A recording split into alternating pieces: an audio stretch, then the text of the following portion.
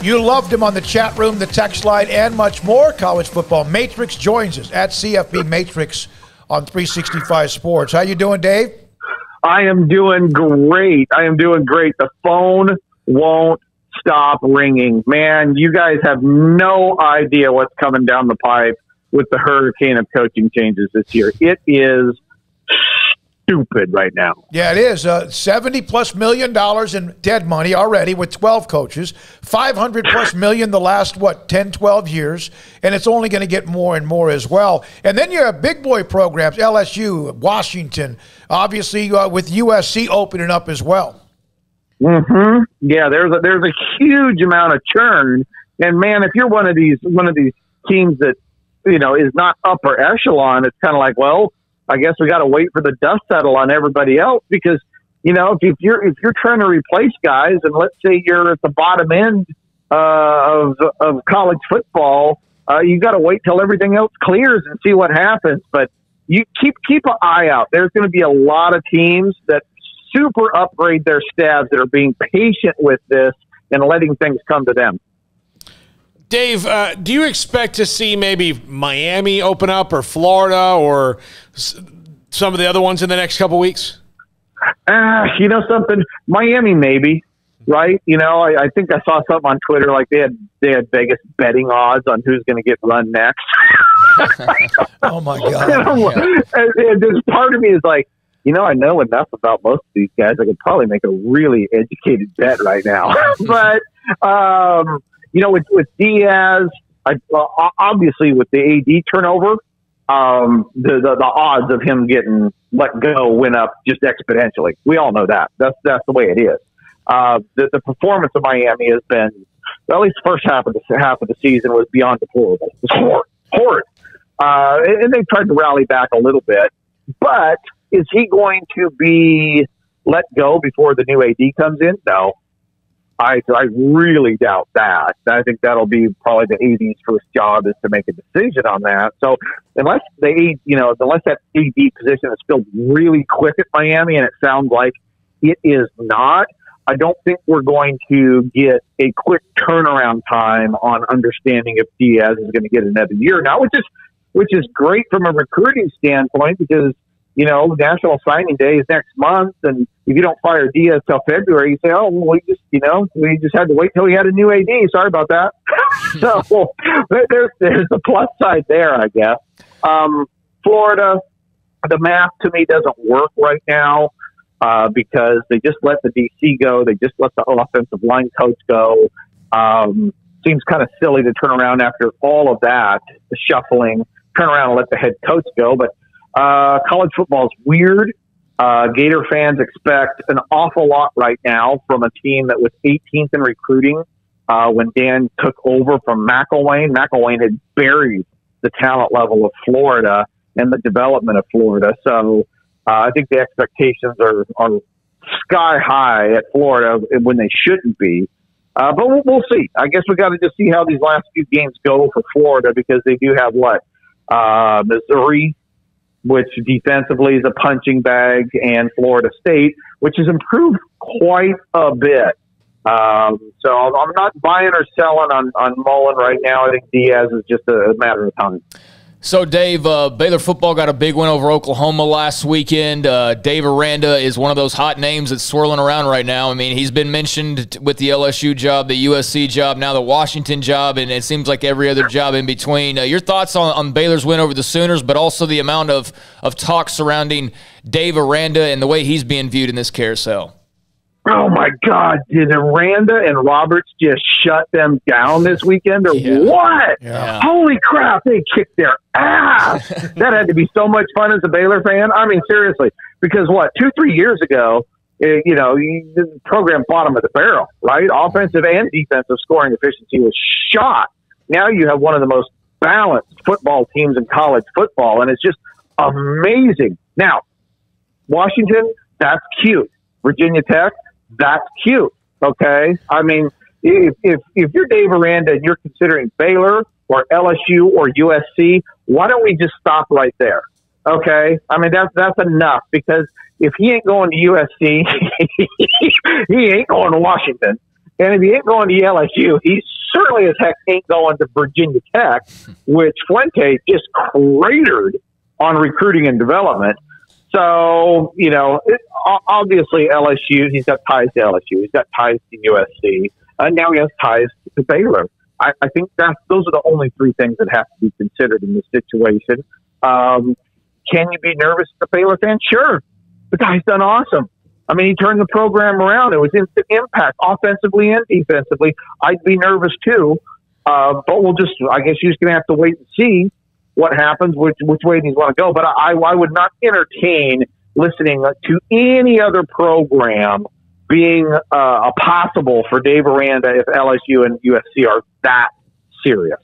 All right. So last night, as you probably had pretty much like clockwork, the college football standings were released week number 3. We were always focused on looking at the top. You kind of taught us 2 weeks ago not to look at the top, but look at the bottom with the teams that kind of help cushion or prop up those at the top. I noticed Mississippi State with 3 top 25 wins moved in. I thought Kansas State should be one of those, although I've been – and rightfully so, they don't have a quality win or a top 25 win. They might after this weekend. What happened at the bottom of the top 25 day that caught your attention? Oh, dude, you are a rock star. That is awesome that you're paying attention to that. And that's exactly the first thing that I saw. Because when we modeled this, guess who was 25? K-State. Who does K-State prop up? Anybody who wins out in the Big 12, right? Mm-hmm. Mississippi State was modeled what? 26, baby. Right there. And so me and my colleague are like, we're arguing back and forth. I'm like, no, it's like, which one is it going to be? Which one are they going to favor? And you look forward to, okay? Part of this is who are they going to lose to down the road? And so you look at Mississippi State. If they put Mississippi State in and somehow Mississippi State is able to beat Ole Miss, both teams are easily in the top 25 at the end. So, yeah, we had K-State. Look, I had K-State with 2 quality wins after last weekend. We had them at 7-3. Their strength of schedule was 26, which is slightly better than Mississippi State.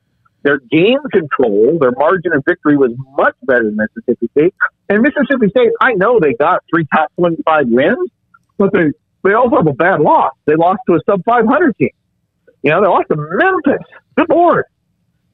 So we did have K-State there.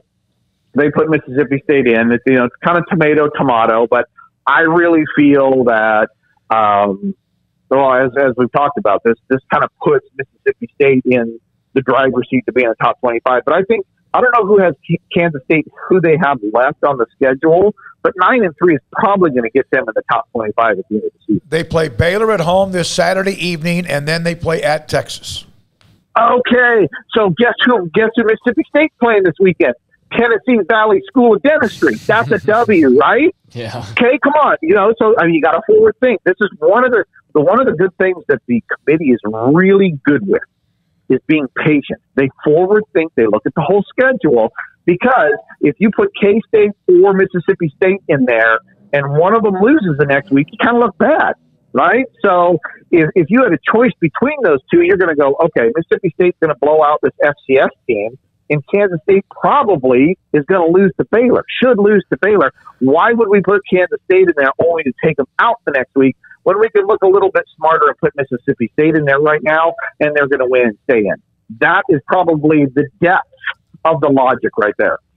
Davis, that Tennessee Valley School of Dentistry, that the Mighty Molars that you got? Oh, I love it. Oh, man, nothing like a tomato can in November, baby. They all count the same. Yeah. All right, what kind of wizardry does Cincinnati have to pull to legitimately land at 4? Or really, it doesn't. If they win, they need wizardry to happen kind of around them, don't they? Dude, they need Gozer the Gozerian to show up and choose the form of the destroyer, man. I mean, seriously, it has to be a train wreck for them. Now, I'm biased. Okay, I'm totally biased. I probably said this last week. I don't think Cincinnati's schedule. People go, oh, well, they just play the schedule that they're dealt. Yeah, you know something? If Georgia was given that schedule, they'd win 56-0 every damn game. not barely beat Tulane. So I'm biased that they get to play Kansas essentially 9 times, Indiana and Notre Dame, and be considered a top 4 team.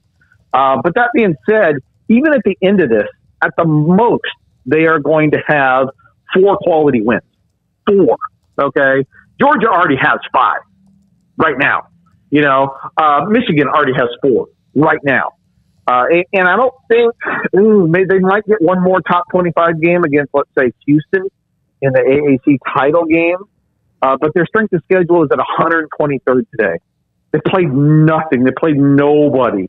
And they haven't controlled the games very well given that schedule. So I'm of the belief in the numbers that they need a lot of 2-loss teams. A lot of 2-loss teams in order to get in there to get destroyed by Georgia.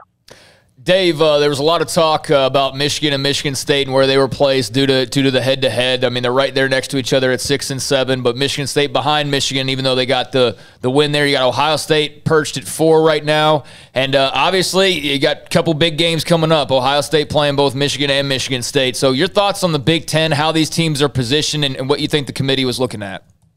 I think they were looking at exactly what you said. They're all going to play each other, so why move them around? Sure. Yeah. Right? Yeah. Again, this is what we're talking forward thinking, looking ahead, because we all know that if any one of those 3 teams wins out and beats whoever, Wisconsin in the Big Ten title game, that team is in.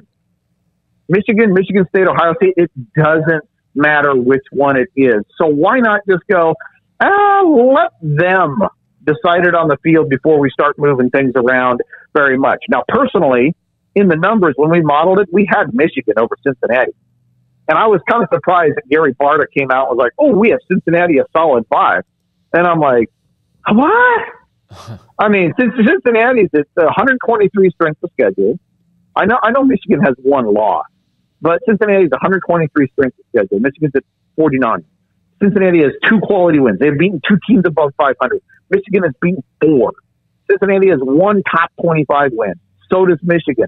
Michigan's game control margin of victory with a 49 strength of schedule is the same as Cincinnati. There is nothing about their resumes that are equal or in favor of Cincinnati. It's all Michigan. So I don't really understand, other than just letting them play it out, because Michigan obviously is going to be an underdog to Ohio State. They'll lead after 3 quarters and blow it, right? I mean, that's the way it works for Michigan. Yeah. I mean, they tried to do it last week. They did it against Michigan State.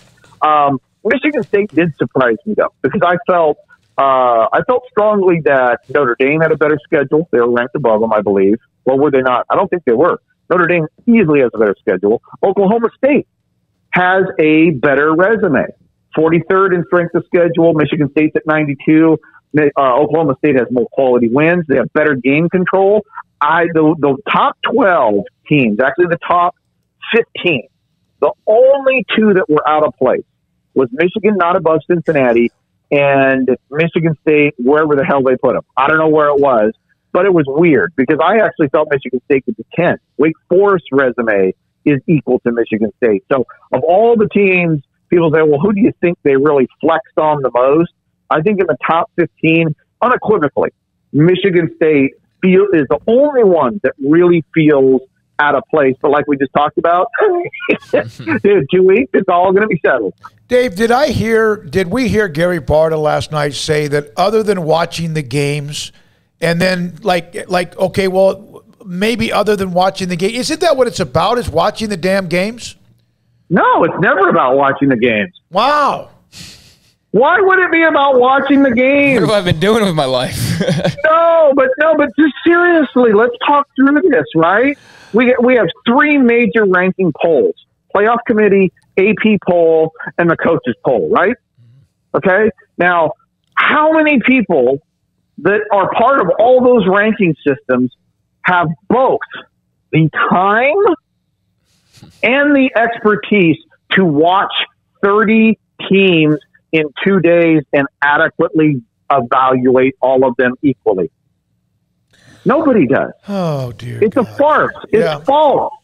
You know, I get it. You watch Baylor, Oklahoma. Baylor kicked the crap out of them. Beat the crap out of them. Did you see that eye test? They kicked the crap out of them. But how do you assign kick the crap out of them to 30 teams? You don't. It's an emotional feeling. It's a narrative. And it's false. The eye test doesn't exist. It only exists in our mind because it makes us feel good, because you watch that team and you think your team is better just because you watched them. But unless you have the time and expertise, which nobody does, it's just a way to try to evaluate or reason why somebody's there. But it's not an even way of ranking teams, which is really what the committee is supposed to be about. Dave Bartoo, CFB Matrix on Twitter. Dave Bartoo with us last 2 weeks ago and also today here on 365 Sports. Craig? Dave, you mentioned them, but what are your thoughts on Oklahoma State? I think they're right there, fringe number 4. They're right there. Kansas State probably is not going to be top 25. That's going to hurt. They're going to be, if they beat Oklahoma, that'll give them another top 25 win. Here's this problem that we've always said, even with the Big 12, even when they got to the championship game, the committee is, even if Oklahoma State beats Oklahoma twice, they're not going to get credit for 2 top 25 wins. They'll get 1. Okay. They'll get 2 quality wins. So they're going to be Oklahoma State's right on the fringe. So obviously they need to win out. They have to have Georgia beat Alabama. Okay. So those 2 things have to happen. Now, if Oregon loses, or Ohio State, Michigan State all end up with 2 losses, it opens the door a crack. I am not shutting the door on Oklahoma State right now because there's just enough room where I think the dominoes can fall easier in favor of Oklahoma State winning out and getting in than Cincinnati winning out and getting in. Dave, thank you for always clarifying. Oh, it's always great. Learning a lot along the way, even at my old age, about what matters. And the part about the bottom of the poll was something that I took out of what we did with you a couple of weeks ago. And you're right, it's impossible. We can watch all the highlight shows, but those are just highlight shows of 10, 12, 15, or 20 games. But to sit down and watch a full game, I'm lucky if I watch one, and that's the one I'm covering. That's the one I'm covering, yeah. They have to have a framework, right? The committee, they got 6 hours to rank 25 teams. You have to go in with a framework on how they're going to do this. Otherwise, it's never going to work. So to me, the eye test is an excuse. Could you please become their spokesperson, or would you ever want to do that? Because it's just like a battering ram of publicity. Oh, I would just piss people off, dude. Yeah. I would just, you know how mad I'd make people? Because I would just be blunt. Right? I'd be blunt force trauma. Just tell them the way it is. But I do appreciate you allowing me to come on, and because really what I'm trying to do is set the framework and provide clarity to maybe how things actually work, you know, and try to get rid of some of the narratives and focus on what really we're looking at, big picture, whether it's the playoffs or coaching or anything like that. So I really appreciate you guys having me on. All right, Dave, we'll be following you again. CFP Matrix on Twitter as well. Dave Bartoo, College Football Matrix, with us as he breaks down truth serum. Raymond was upset with a couple of things, and here's the thing. He understands the system. He almost like helped invent part of the system about how they go about their business. He is the one that is kind of almost forecasting what's going to happen the day of, the night of, or maybe that Michigan State was too high. And it might make you mad if you're Michigan State, but why? Or that Cincinnati has no chance in a snowball's chance in hell, even if all hell breaks loose around him. He's telling the truth. Sometimes that hurts, but he's telling you the truth of how the sausage is made, so to speak. Yeah, and, I went on a little rant earlier, and he brings up a good point about the committee not being able to watch, 30 different football games in their entirety. So, that makes sense. I'm not going to back down from saying that I think this whole thing's a charade and just a total joke, the entire process itself. But, that is insightful. That's a good point. They can't watch every single game, but there's got to be a better way to do this, in my opinion, and especially when he even says, they're setting it up. That's why I don't watch these shows, because, for one, the rankings last night, they matter to an extent because of the positioning, but they really don't matter because ultimately there's too many big games coming up these next 2 weeks that are going to shuffle the deck. But the fact that he said, they're setting this – why move anybody because they're going to move themselves? Well, then they're intentionally not – You know what I'm saying? Like they're intentionally not making moves because of things that are likely to happen in a couple of weeks, which is forward thinking and makes sense, but it's also why people look at the current rankings and go, what the hell? This makes no sense. So, that was enlightening, but I don't like. But this you also thing, can't assume things, right? Well, yes. Yeah, I mean, you can't, like, when you're doing this, you can't assume that this is going to happen. You can guess that it's going to happen. You can probably, but if you're saying, well, we're doing this because more than likely somebody will do this for us next week. No. The rankings that your job is, not to do the rankings based on what may happen between Michigan State and Ohio State or between Michigan and Ohio State. That's not their job. Their job is to rank them as it's come now. Not rank them through the future. Yeah. Because in the future, guess what? They're still back in that room eating a nice catered meal and finding out what BS to throw at us. And if you're looking at, Michigan and Michigan State, let's say Ohio State, Michigan State are going to eliminate each other or eliminate one, whoever loses that game will get eliminated. I mean, what if that's like and I know that the odds of this are entirely low and this is not all that realistic, but let's just say, what if that's like a 10-7 game? And both quarterbacks throw 4 interceptions and fumble it twice, and it's just an ugly, sloppy game.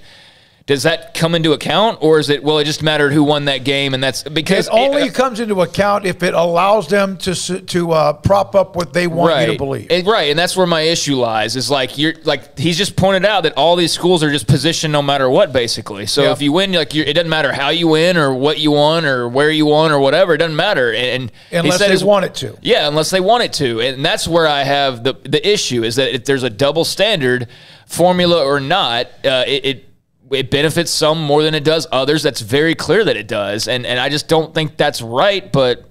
Yeah, there's nothing... you're kind of where it's out of our control. Blake, the only teams ahead of us, he's an Oklahoma State fan, I feel would beat us. Georgia, Bama, Ohio State would be a great game, but I think we would have a shot at even them. K. Hustle, what's the purpose of rankings at the beginning of the season if all Power Fives are going to get credit for being automatically better than the entire group of fives? Television promotion, that's what it is. So when you watch the Virginia Tech-Ohio State game in week number 1 and it's number 12 versus number 3, well, are you more likely to watch it if it was just Virginia Tech-Ohio State or number 12 Virginia Tech versus number 3 Ohio State? That's why the preseason rankings, I think, come into play more than anything. Eric Carr talking to John Kelly about John Kelly thinking that Oklahoma State should be a top 4. Oklahoma State's not a top 4. They lost to a 4-loss Iowa State. Alabama, they're number 2. They lost to unranked A&M. And that was a close game. And it was a close game. Both of them were. Yeah. And then there's some others here as well. I guess that's about right. The college football rankings are an illusion. I already know that what they want and what they want to see. All right. That's true, though. Like, whose loss is worse? Illusion's a great word. Yeah, I mean, Oklahoma State did lose to Iowa State. It was a very close game all the way down to the very end, much like the game that you could counteract that with A&M and Alabama. So Alabama gets credit for a Texas A&M, they were on the road and it was overtime, and they get credit for that. But Oklahoma State didn't get credit for winning a tight game too. I mean, I know that it's not exactly the same, but I don't know. I feel like Oklahoma State's a little bit low for what they've proven this season. Well, they have a chance with what they have left, especially with Oklahoma in 2 weeks. They need Oklahoma to beat Iowa State. They need Baylor to beat Kansas State and Texas Tech and whoever they play in the Big 12 championship game. Coming up next, former Baylor quarterback, Baylor color analyst J.J. Joe. He's next. Sikkim 365 Radio, 365 Sports.